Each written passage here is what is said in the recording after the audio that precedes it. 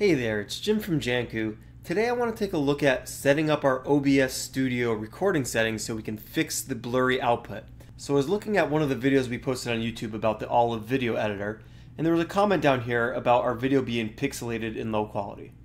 Now, when I actually go back and I review the videos, I notice that this is in fact true. So the video you're watching right now is probably a little pixelated as well.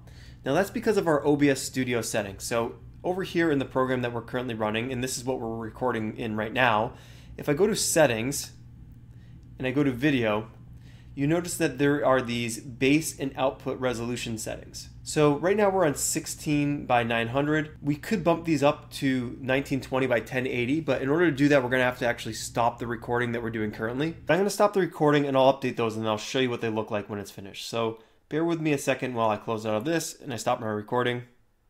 Okay, and now we're back, and hopefully you can already see that our desktop is a little more clear now that we've updated those settings.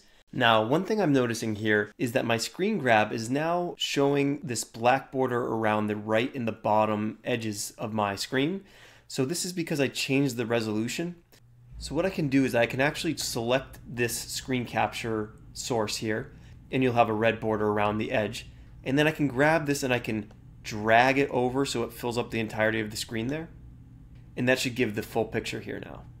And then let's just go and check out our video settings here. So settings, video, and you'll notice now that the base and the output resolutions are set to 1920 by 1080.